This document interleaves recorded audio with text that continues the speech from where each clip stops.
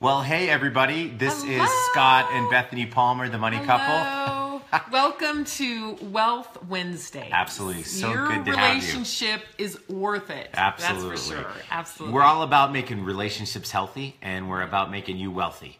And so that's what I we're like here that. to. Healthy and wealthy. You know, that kind of was a little You're more. a poet and you didn't know it. Right, Woohoo! thank you. Just took that one to the next level. So anyways, we're just so excited to be here today. And we've had a great summer. And we've spent a lot of time talking about kids this summer, since we know that our time spent with them is a little more intense in the summers. And so we spent the last 2 or 3 Facebooks that we've done, and we took a week off because we were both traveling, kind of in opposite directions. But it was interesting as we were talking about what we wanted to talk about this week. Before we do this. Oh yeah, go ahead.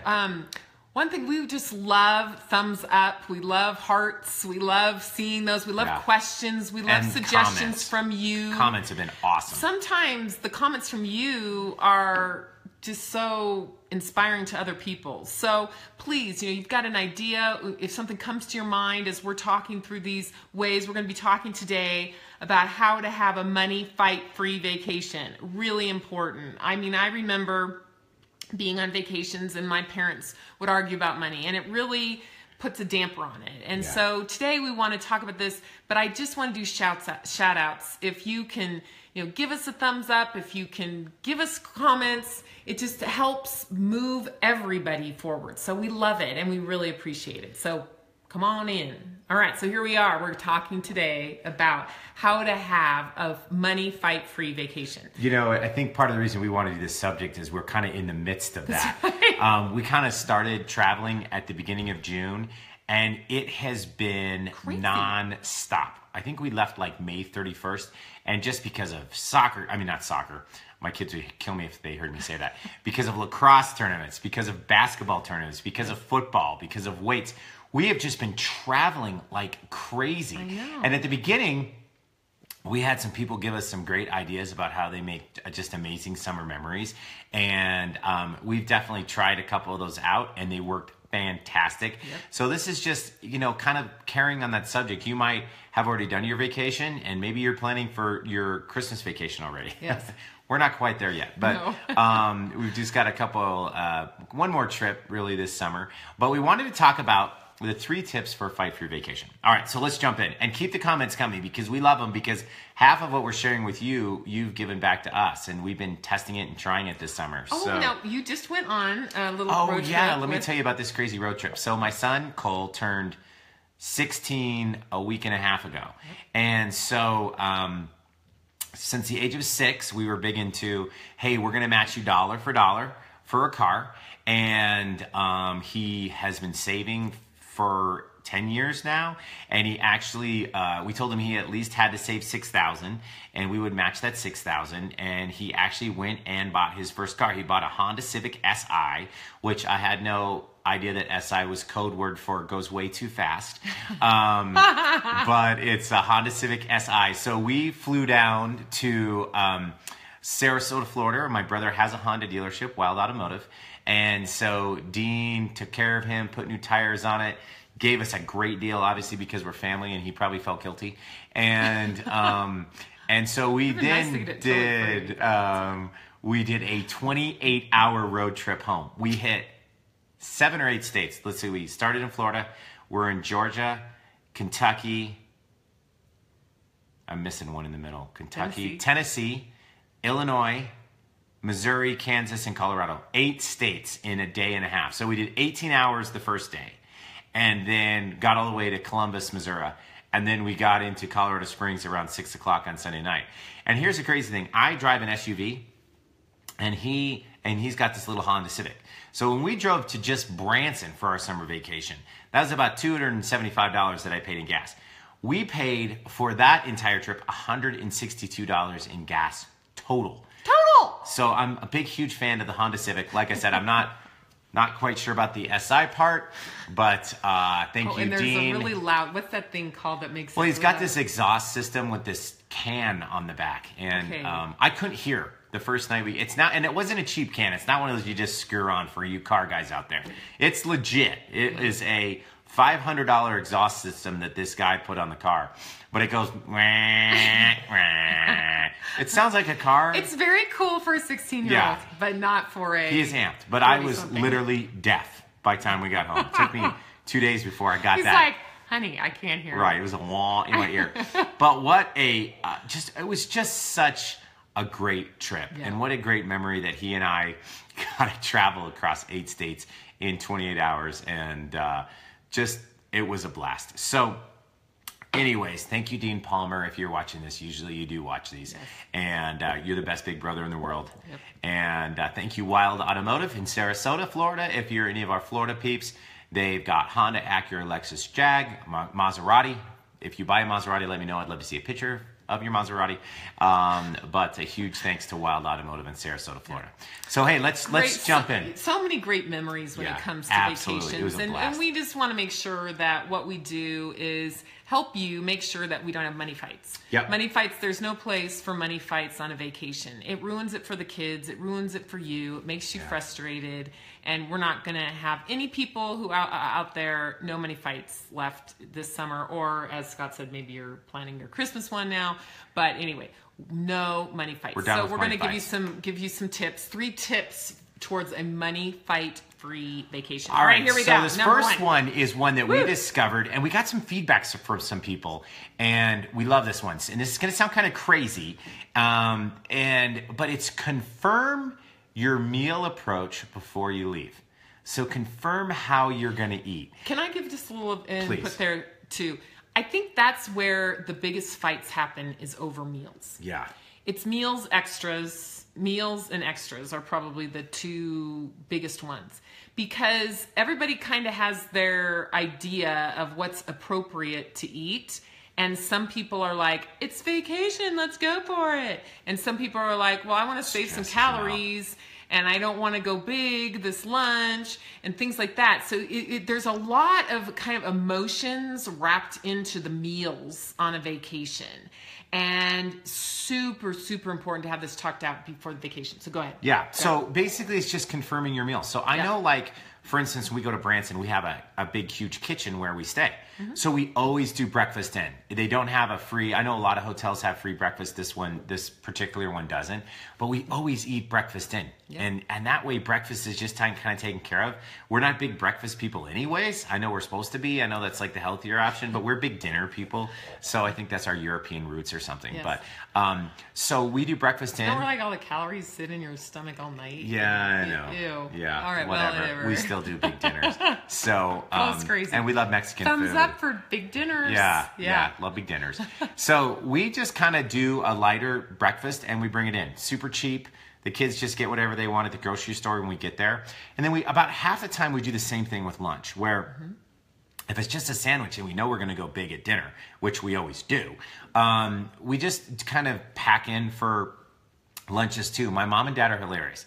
When we go on vacation with them, love you, Mom and Dad, if you're watching this, they're huge into picnics at lunch. Like, that's just their deal. And that's not. I love it. That's how I grew up. And my kids love it. That's kind of how they've grown up with grandma and grandpa, So we agreed beforehand that we would do that. Yeah. So anyways, and then we go big at dinner. And we really go big. We go to nicer restaurants with great menus and great research as wine to where the best options ones are. and great margarita options. Yes. And so that's how we do. But here's the thing.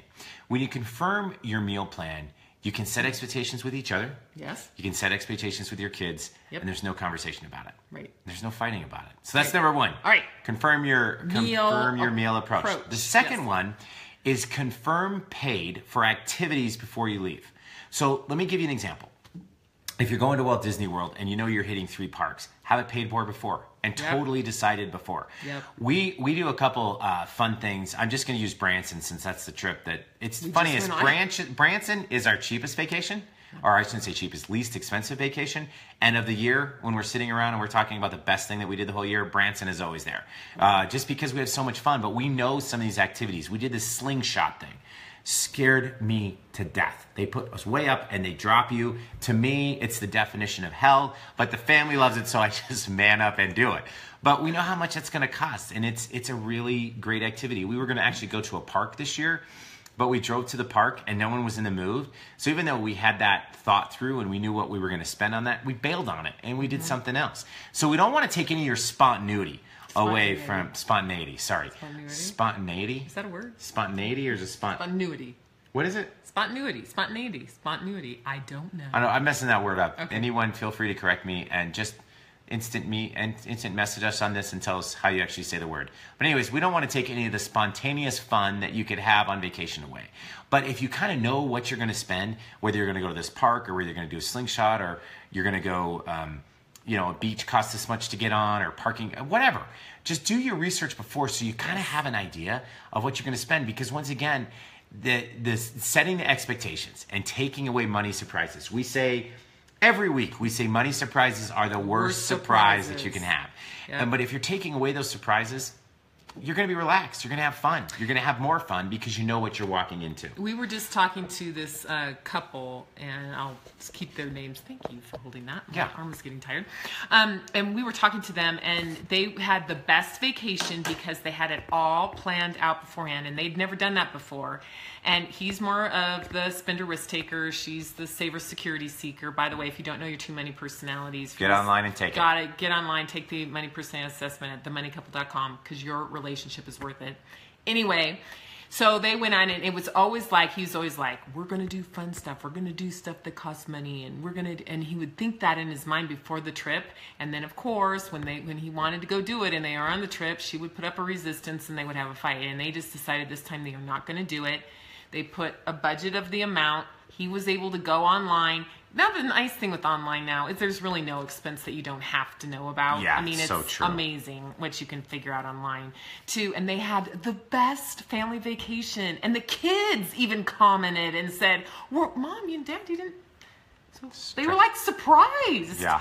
And how exciting is that? So planning out some of those things is so great, not meaning that you can't change it if it, family desire or whatever, like Scott said, but that planning out the money, especially if you guys are on opposite sides of the spectrum, super, super important and makes your vacation so much more fun and you will avoid the fights. Now, if you're more the spender risk taker in your relationship, then make sure that you aren't spontaneously saying, oh, let's go do this and let's go do this and let's go do that, because that will really, again, turn to the money fights, and we don't want those on your vacation. So we're really excited for this couple. They just had that personal situation happen to them from some feedback that they gave to us. So we're really, really excited. So make sure that the meals are planned. That's where a lot of the fights happen, is over meals. And then second, make sure that the major activities are planned and that you know what those are going to be. And again, so there's no money fights. Okay, what's the last one, last honey? but not least is confirm the extras for your kids before you leave. That's right. And so, it's interesting. Bethany, here, I think I can just set it. Can I go there? Kind of. Bethany did such a great job when our kids were little of setting expectations before they would go into Target or the grocery store on, guys, don't ask me for anything because this is an in and out type shopping trip. When she didn't say that, the kids knew she was a little bit more open, to maybe getting them a treat or maybe getting them something that they wanted.